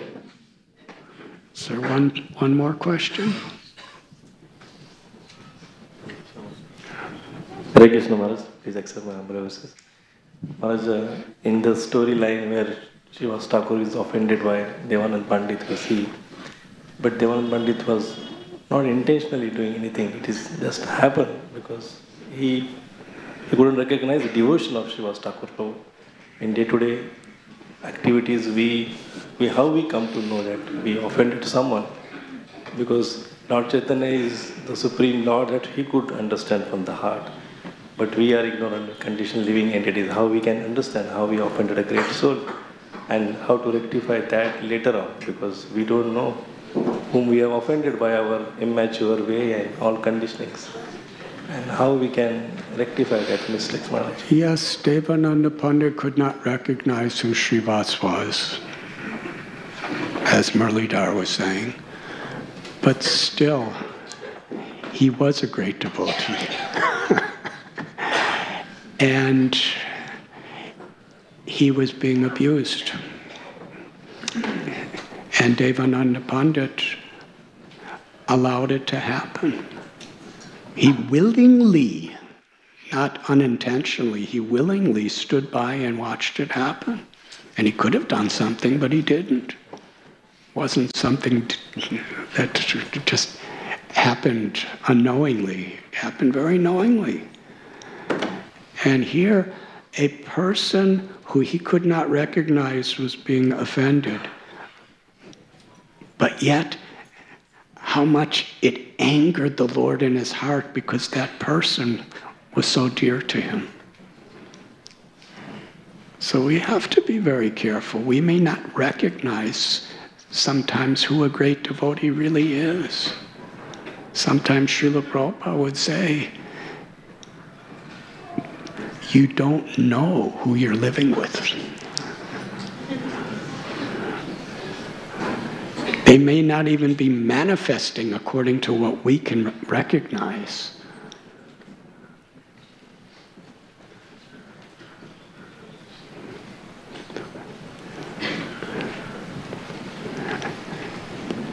I've seen where people were very senior devotees were very harsh on somebody who made mistakes due to some spiritual weaknesses. And Srila Prabhupada was like fire, not on the person with the spiritual weakness, but with the so-called advanced people who was being harsh with him. Why are you breaking his spirit? Why are you finding this faults? So we have to be very careful. Yes, Devananda Pandit could not recognize who Srivas was, but he was allowing and participating in harshness to an innocent soul, not knowing that actually he was a great soul. And that's actually a lesson we have to learn.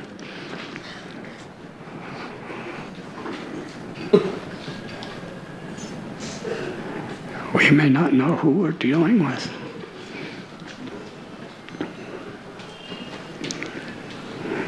Hari Hari.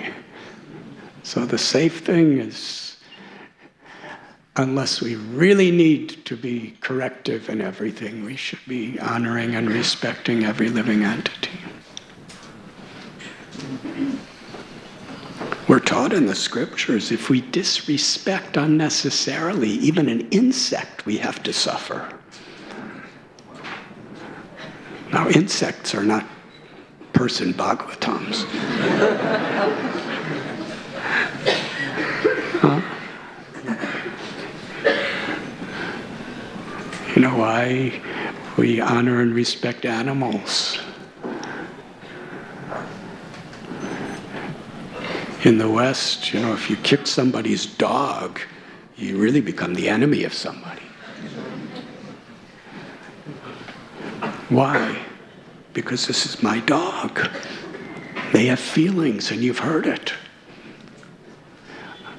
Well, infinitely more than you may love your dog, God loves everybody. So if you cause unnecessary harm to anybody, Krishna in your heart, why you're kicking my dogs.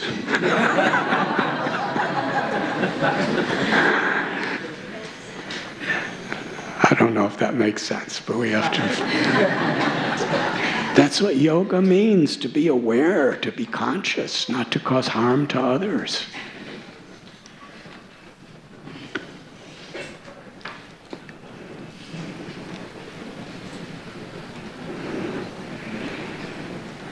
Hari Hari. If you allow, Maharaj, just a small question into this.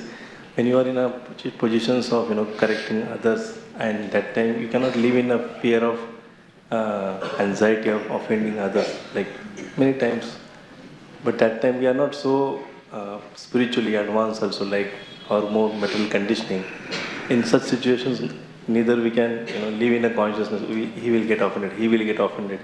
The work has to be also completed. So in that situations, yes, we will work on our conditionings. That's okay. But what will be the guideline for those who are in positions where they have been given the position to do the things? They have been responsible for doing the work, and work has to be completed. You have to be correct someone to get it done. We can correct for the benefit of somebody, not because of the anger of our own or the arrogance of our own ego. A Vaishnav corrects to uplift, not to push down. And we should be very careful about correcting only when it's actually really needed.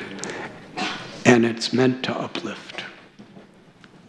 That's sincerity.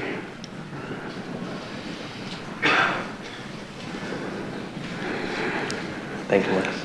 Very well. Thank you. Whatever you're saying is meant for me to learn. I'm sorry to keep you so long, but I was told that breakfast is at 11 o'clock, so I wanted to somehow keep you busy until that auspicious moment came. And we could have kirtan for a few minutes.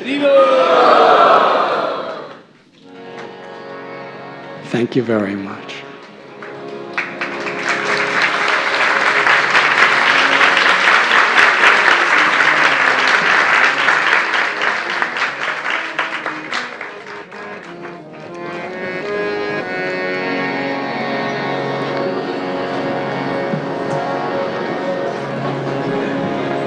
Nama Om Vishnupadaya Krishna Preshtaya Bhutale Srimati Bhaktivedanta Swami Niti Namine Namaste Saraswati Deve Gauravani Pacharine Nirbhishesha Shunyavadi Pastata Deshata.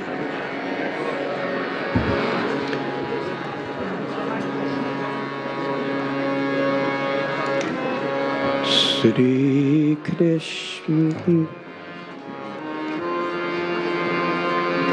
Sri Krishna Chaitanya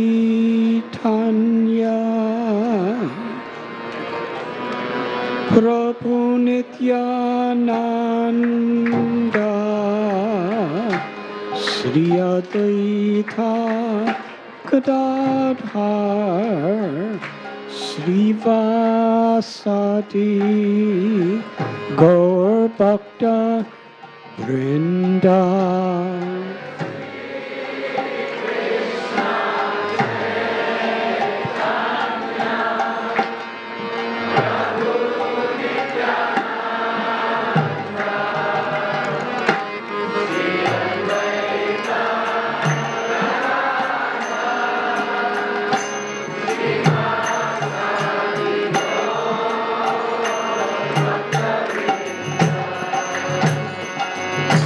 Hare Krishna,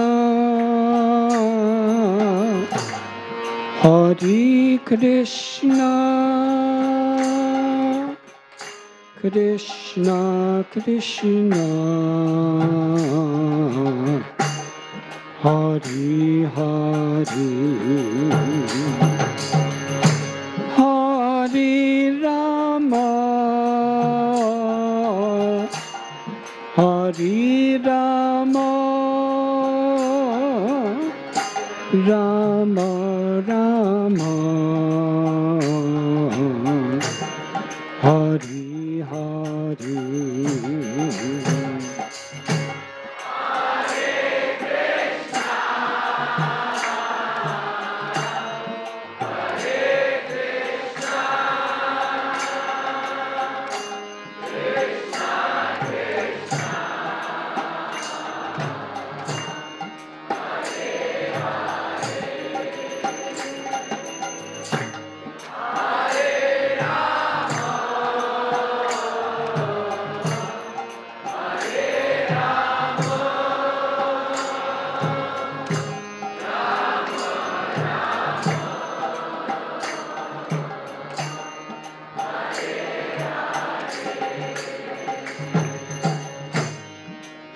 Hare Krishna, Hare Krishna, Krishna Krishna, Hare Hare, Hare Rama, Hare Rama, Rama Rama, Hare Hare.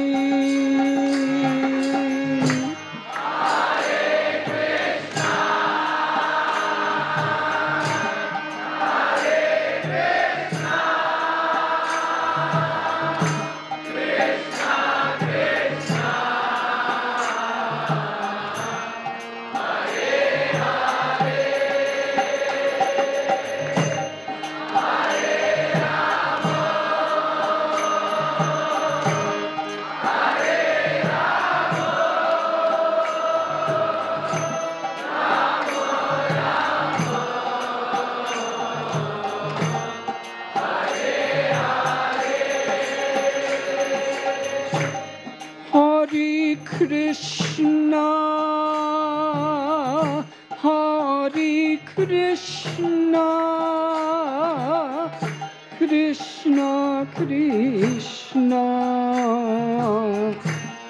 Hare Hare, Hare Rama, Hare Rama, Rama Rama,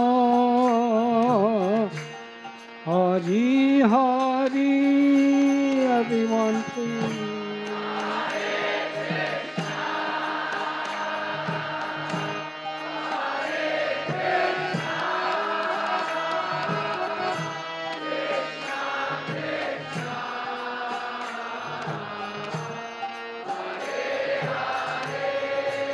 Louder please.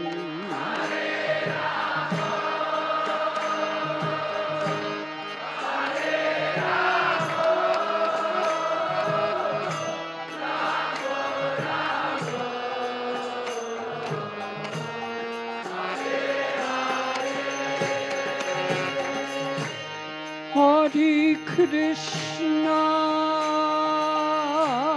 Hare Krishna,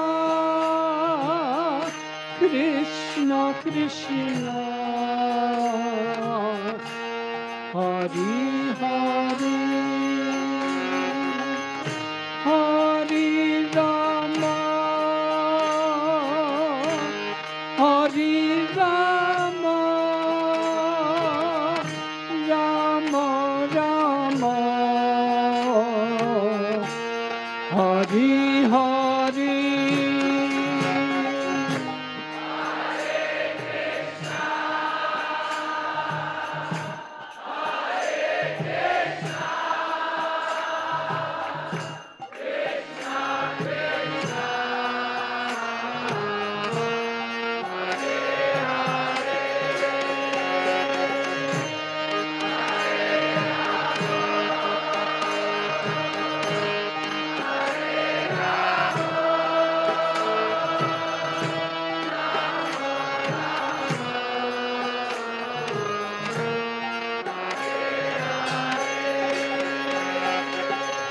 Hare Krishna, Hare Krishna, Krishna Krishna, Hare Hare, Hare Rama, Hare Rama, Rama Rama, Hare Hare.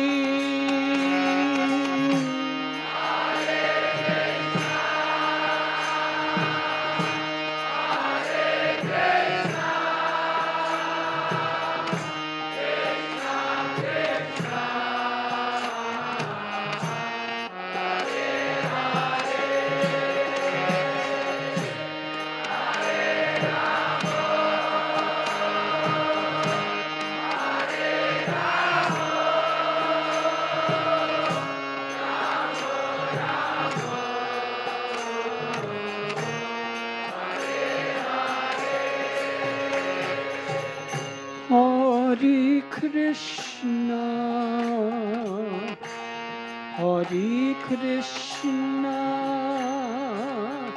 Krishna Krishna, Hare Hare, Hare Rama,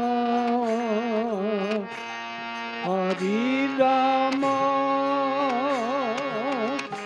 Rama Rama, Hare Hare.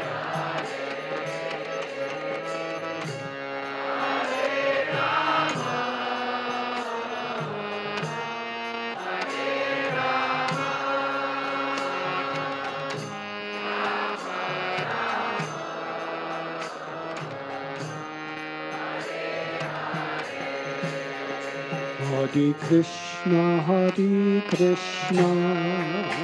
Krishna Krishna, Hare Hare, Hare Rama, Rama Rama, Hare Hare.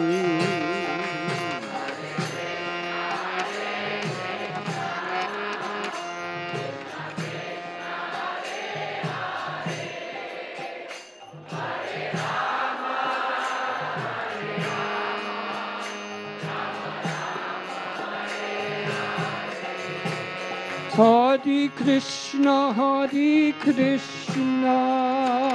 Krishna Krishna, Hare Hare, Hare Rama, Rama Rama, Hare Hare.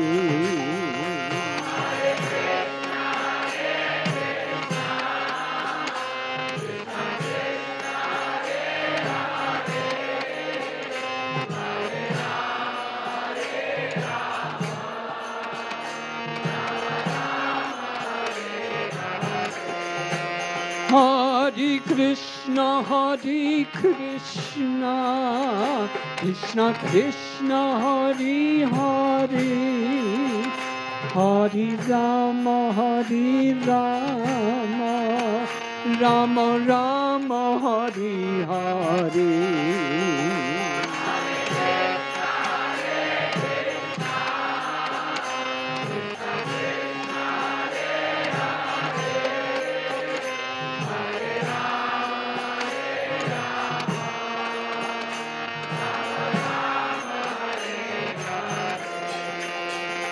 Hare Krishna, Krishna Krishna, Hare Hare, Hare Rama, Rama Rama, Hare Hare.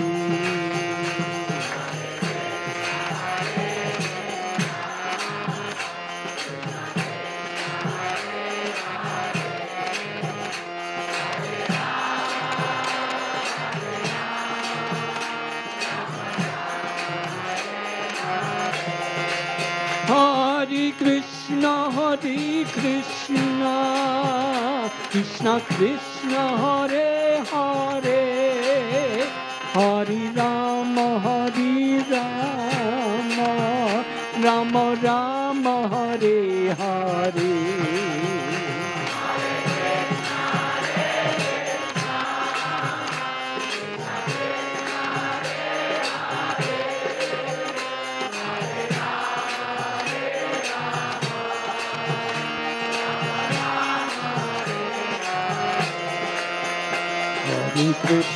Hare Krishna, Krishna Krishna, Hare Hare, Hare Rama, Rama Rama, Hare Hare.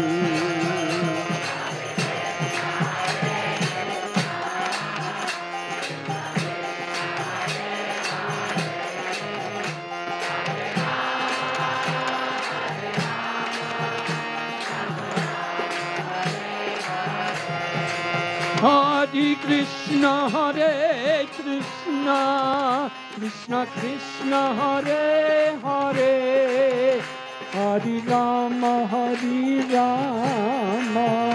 Rama Rama, Hare Hare.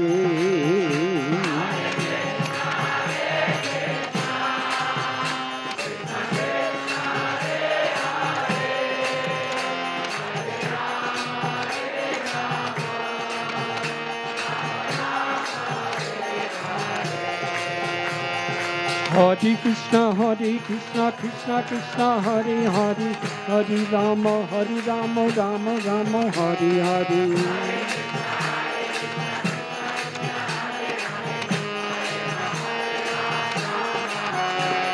Hare Krishna, Krishna Krishna, Hare Hare, Hare Rama, Rama Rama, Hare Hare.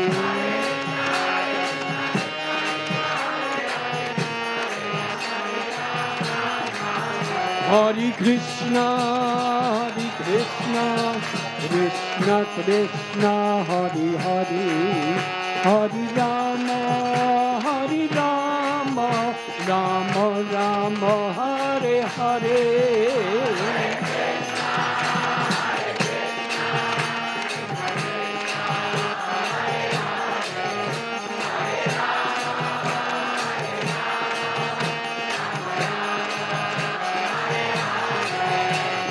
Hare Krishna, Krishna Krishna, Hare Hare, Hare Rama, Rama Rama, Hare Hare.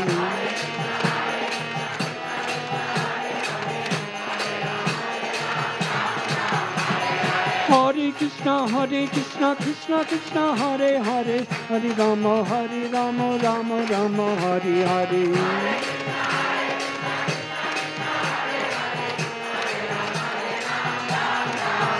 Hare Krishna,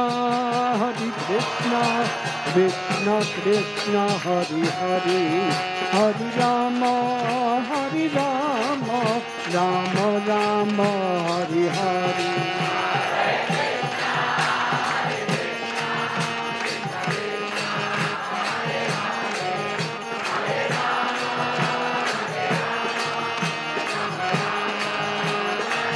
Jai Jai Prabhupada,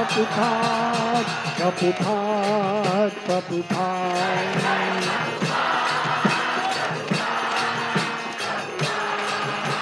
Nitai Gaur Haribo, Haribo, Haribo, Haribo.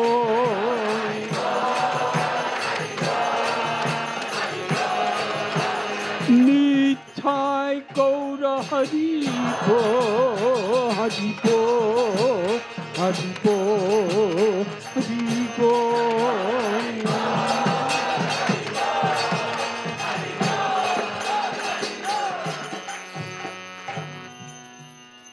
Radha Gopinath, Radha Gopinath,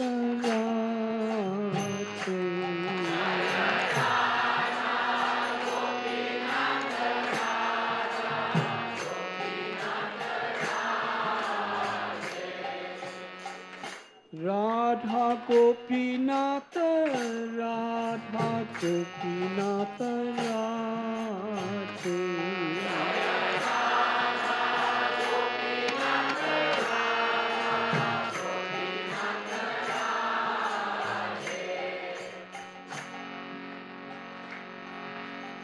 Vanchakalpatarubhyascha kripa sindhubhya eva cha patitanam bhavanebhyo Vaishnavebhyo namo namo.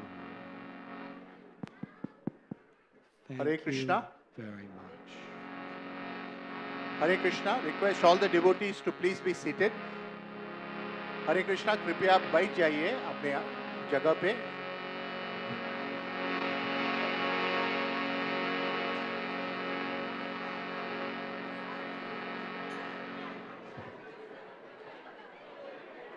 Hare Krishna. Request everyone to please maintain silence.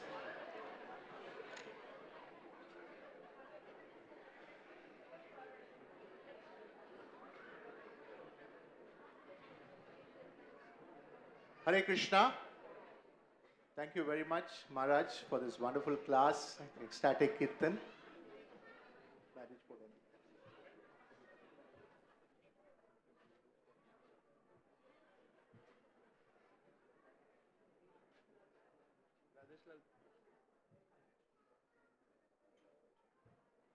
We'll just wait for 1 minute for Maharaj to come back.